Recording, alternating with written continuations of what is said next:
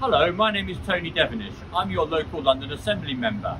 This week I'm standing right outside Belgravia Police Station, which Sadiq Khan is threatened to close, along with many other police stations.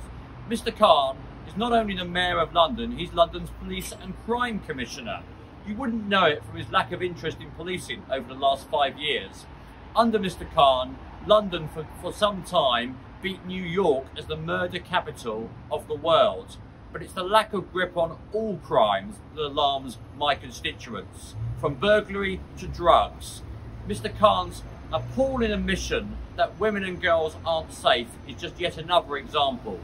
This week, Shaun Bailey, our Conservative mayoral candidate, launched his manifesto.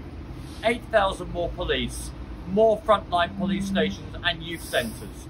Shaun is showing real leadership with his 100-day crime reduction plan. On the 6th of May, from Mayor and GLA, Londoners have a clear choice. Thank you.